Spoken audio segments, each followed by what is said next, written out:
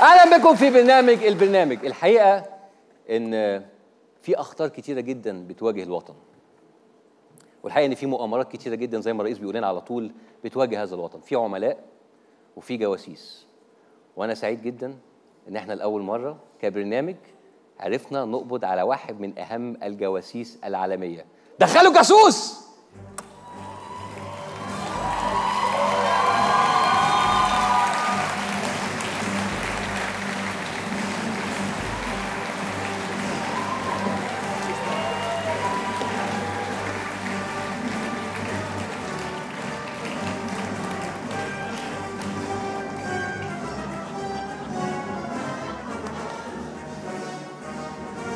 Ladies and gentlemen, Jon Stewart!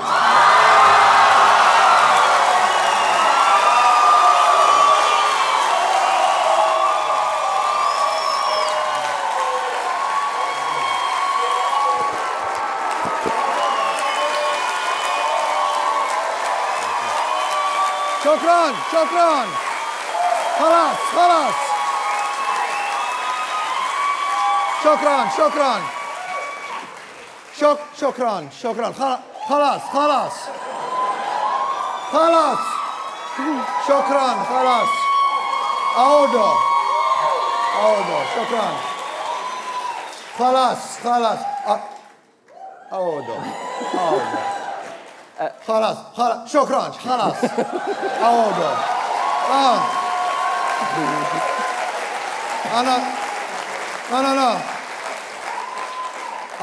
أنا رجل بسيط. شكراً. عودوا. أنا رجل بسيط. ما هشم حد يشيلني. مش عايز حد يشيلني. يا ما بحبش أترفها. ما بحبش أترفها. ما بحبش أترفها. لا ما بحبش أترفها. ما بحبش أترفها. ما بيحدش أترفها. ما بتحبش حد يرفعك. اوكي اتفضل يا فندم. That's all I memorized. Yes. That's all I have. Our audience loves spies. Do they love spies? Yeah. Well, I'm apparently a spy. I'm honored. No, it's to be here on your program.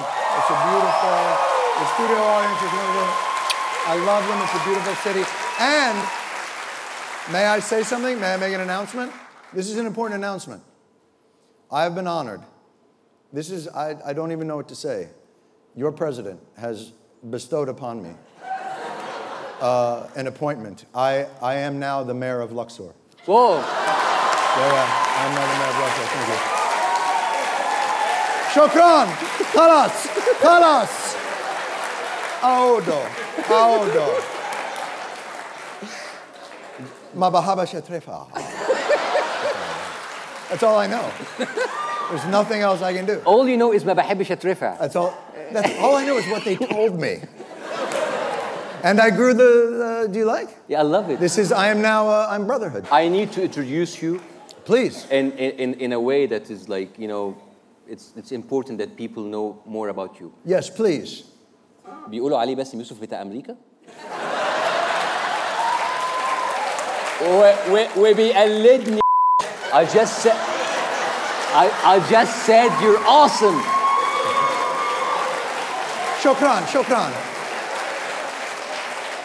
شكرا خلاص.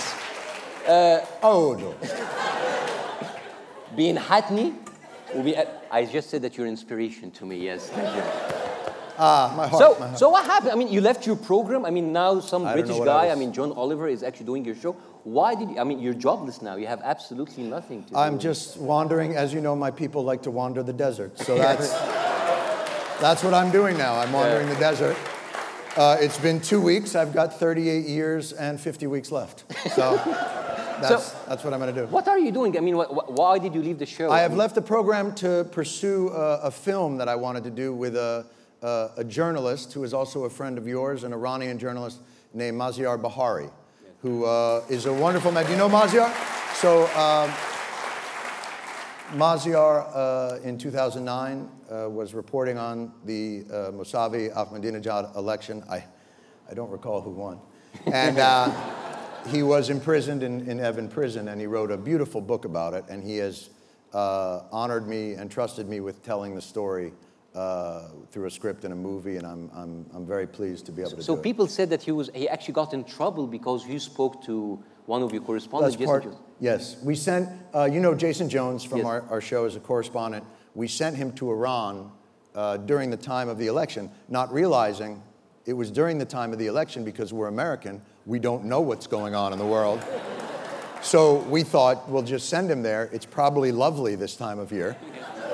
But apparently it was a revolution. And so he went and we interviewed Maziar in a cafe. And Maziar was very kind to talk to us and said, the point of the piece of going there was to show how much we are just people. We just have in common with each other. We're not, you know, you can get lost in the geopolitical ideas of enemies and allies and frenemies and mahabash trefa and all that. And after the interview, Maziar was arrested. And they showed him the interview from our show in prison as evidence that he was a spy. Oh. They said... it rings a bell, like having you here, getting you as a spy. So, wait a minute, so wait. Well, yeah. If one of us gets arrested, who's going to make the movie? كلنا هنترفع, actually. Most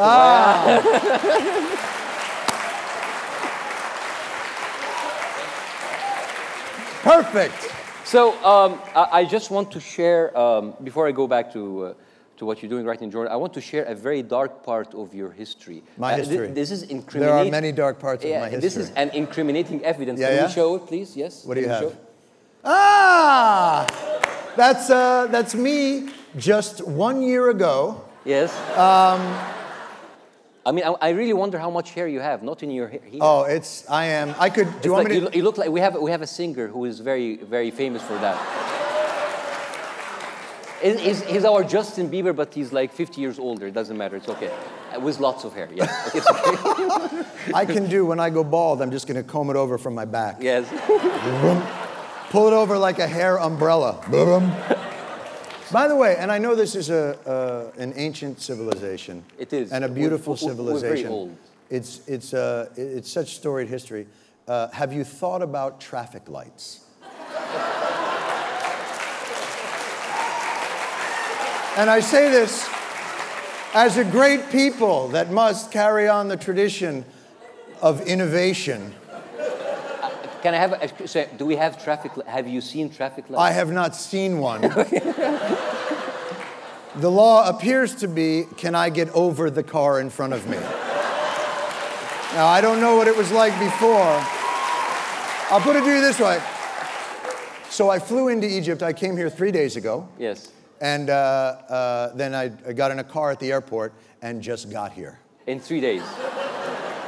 Well, and by the way, along the way, bought many garments on the side of the road. The thing, what you don't know about our traffic, that it's our first line of defense. Oh, your traffic is? We can never be occupied because the streets are already occupied. Ah! Yes. I mean, this is why you are a brilliant man. Yeah, I mean, the Marines will dare not actually set a foot in the streets of Cairo. Absolutely not. Yes. So you've been pursuing this. How come you get water and I don't get water? Actually, it's empty. Ah! I will say this, the hospitality that I've received, and I mean this honestly, has been, it opens my heart. It's wonderful. The people have been wonderful to me. And it's to the point where, as I've traveled throughout the Middle East, I'm beginning to wonder if you're being sarcastic. Can I get you something? Can I get you something else? Yeah. Would you like another? And I'm just like, you want a piece of this? Is that what you want? You want to fight? Is that what this is? It's the friendliest thing in the world. I'm filled from here to here with apricots. Wow. I'm like, you could open up my head and just pull dates out now.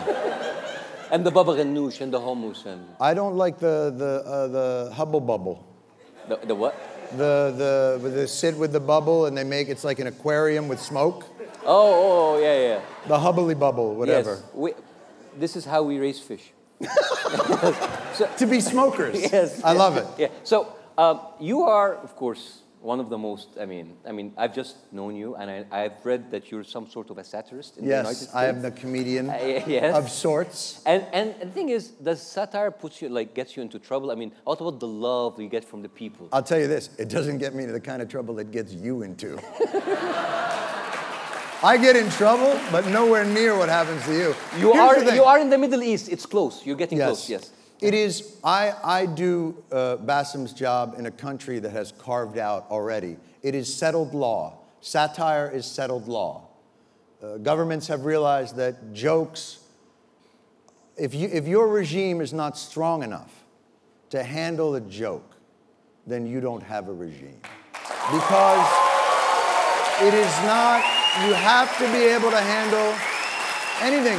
A joke is a joke. You may say that is an insult, and they say, you know, there's an expression, I don't know if you have it, adding insult to injury. Yes, maybe it is an insult, but it is not an injury. A joke has never ridden a motorcycle into a crowd with a baton. A joke has never shot tear gas to a group of people in a park. It's just talk. That is it. So you are doing, but what Bassem is doing, and this is what's so inspiring to me, and I know you don't like when I talk like this. Please. He is showing that satire can still be relevant, that it can carve out space in a country for people to express themselves, because that's all democracy is the ability to express yourself and be heard. You won't always win, but you can't confuse tyranny with losing elections. It's just the opportunity to be heard and for the majority to respect the minority, whatever they may say, however they may do it. So that's great. This is what you do.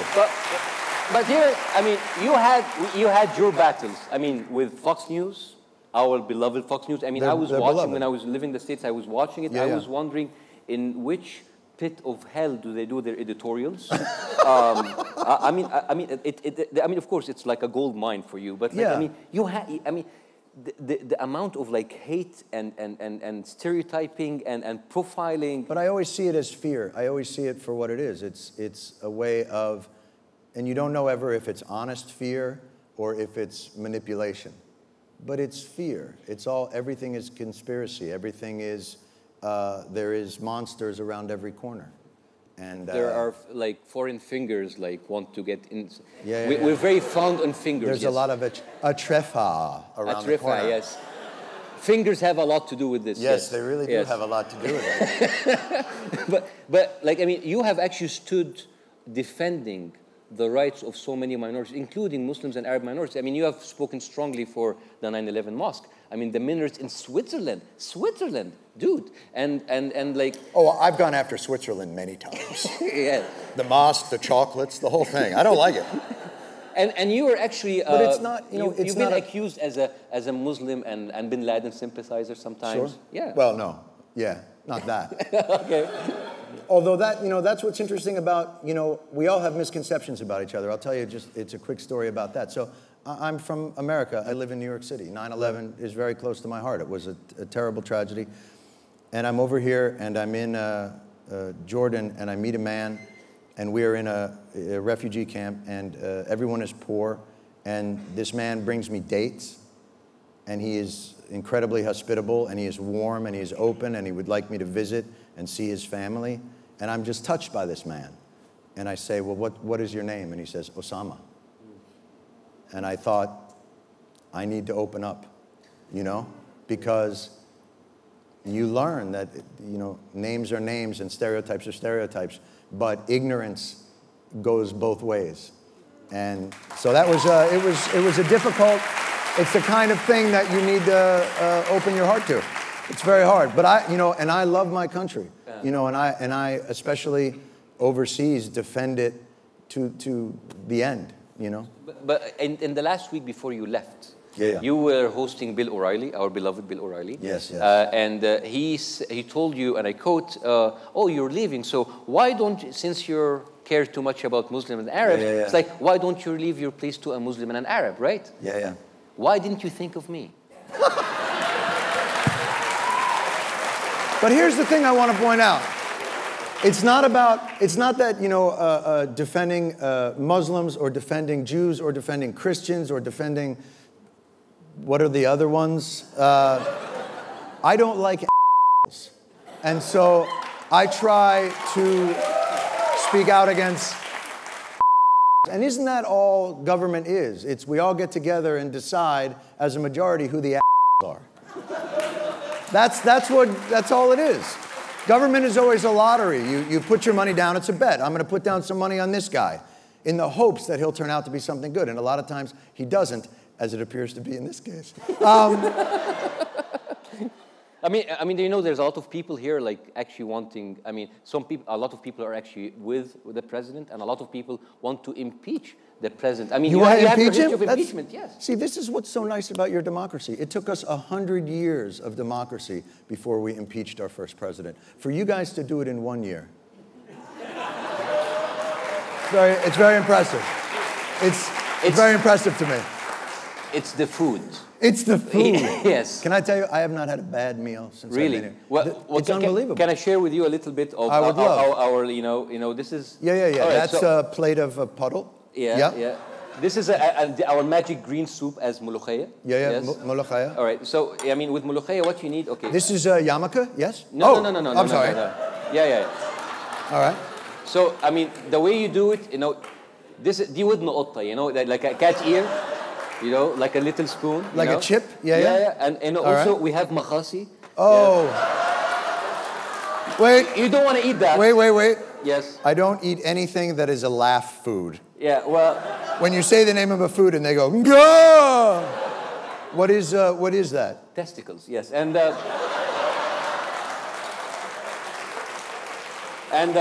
Wait. Yeah. How are they prepared? What is this? This is... if this is anything, does this go along with this, if you know what I'm saying? Well, this looks like the partner, if you will, to this. No. Is this true? No. I don't want any part of it. This is... No, I don't. This is what we call bombar, and it will bombard actually your stomach, and you don't want to do that. Yes. Okay, I stay away from that. And we have koshari, aka Mashroon Nahda, and this is the project of the Renaissance project. Yeah. I advise not to eat any of this. Because, so seriously, I mean, I want to share with you before you go. A list of like survival tips in Egypt. Cairo? Yeah, in Cairo. So I would love to hear about so first of all, crossing the streets here is a kind of sports, not a necessity. And in some areas, it's kind of an extreme sport, okay? Really? Yeah, and if you pass by a demonstration and people start throwing rocks, it is not an act of aggression, it just became our pastime activity. I see. So you're learning to be pitchers. Yeah, I mean, you can play catch or embrace it, you know? Yeah. And last, if you are going to drive in Cairo traffic, don't. I won't. Yes. I won't do it. Yeah. So, John, I mean, I know. I wish all the best for you. I mean, you have absolutely no job, and I know that you're kind of roaming everywhere now. I'm very sorry for you, and you know. That's actually interesting you bring that up because I heard there might be an opening for the type of humor that I do in this very studio. Seriously.